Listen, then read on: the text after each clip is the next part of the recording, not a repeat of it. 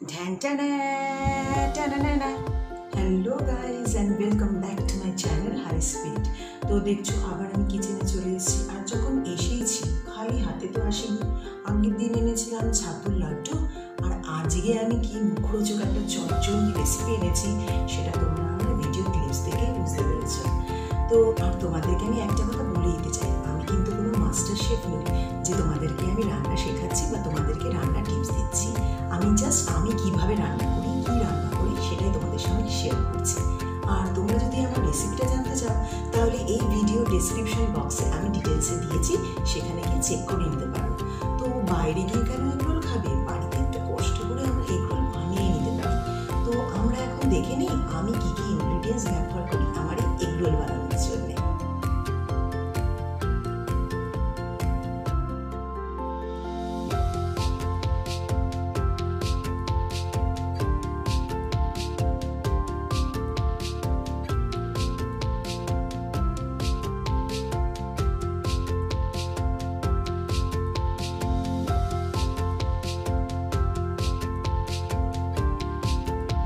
প্রথমে একটা বাটিতে আমি ময়দা নিয়ে নিয়েছি।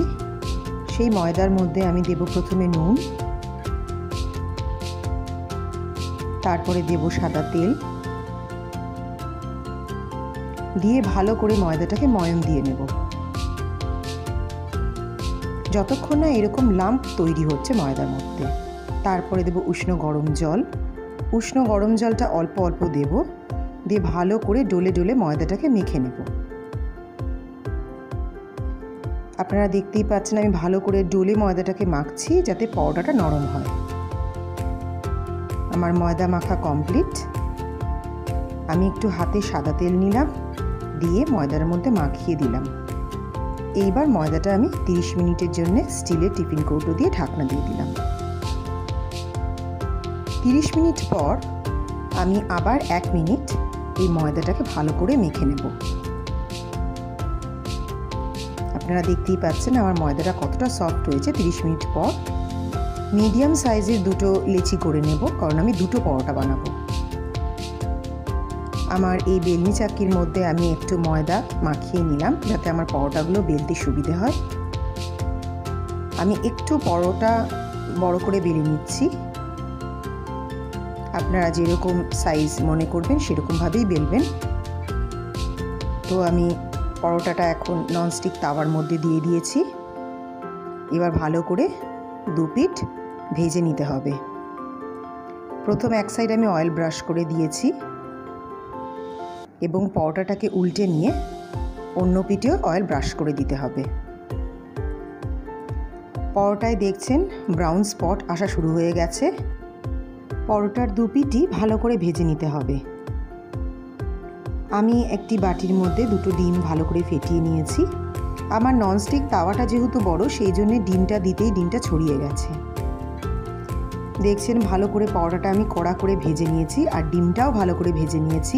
প্রথমে দিলাম আমি শসা,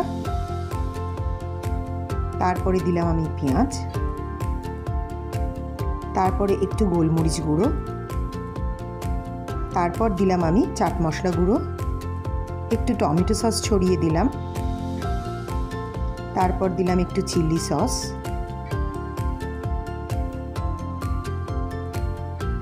তারপর একটু লেবুর রস দিয়ে দিলাম। এইবার একটা সাদা পাতা নিয়ে নিতে হবে, তলায় রেখে এগরোলটা ভালো করে ফোল্ড করে নিতে হবে।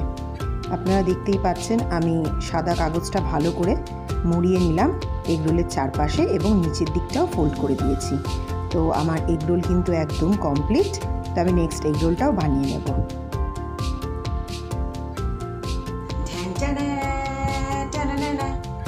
তো এগরোলটা চলে এসছে। আমি 2টো এগরোল বানিয়েছিলাম। তো এগরোল যখন বানানো হয়ে গেছে, তো এবার টেস্ট করে দেখা যাক, রিভিউ তো দেবো আমি কেমন এগরোলটা বানালাম। তো 2টো এগরোলের মধ্যে আমি একটা এগরোল খেয়ে তোমাদের আমি রিভিউ দিচ্ছি।